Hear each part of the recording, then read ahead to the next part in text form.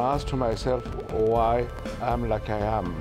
And in fact, I am what I am only because my parents made love at this precise second. 1 second after, I shall be totally different.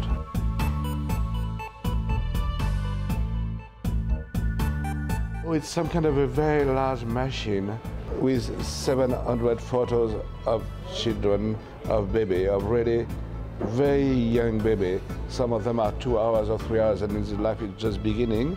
And you have all these photos of baby who are turning very, very quickly, like a little machine to print newspaper. And you have a free computer, and the free computer stop on one photo, and this baby is filmed, and you can see the baby on the TV for 10 seconds or something like that. In the case, the computer with a stupid computer choose by chance one of the baby.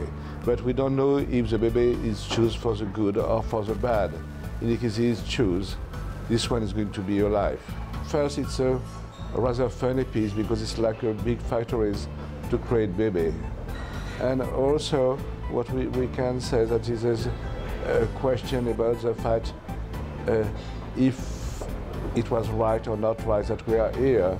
There's also another piece with a video piece. It's full of face, but we are cut in 3 parts.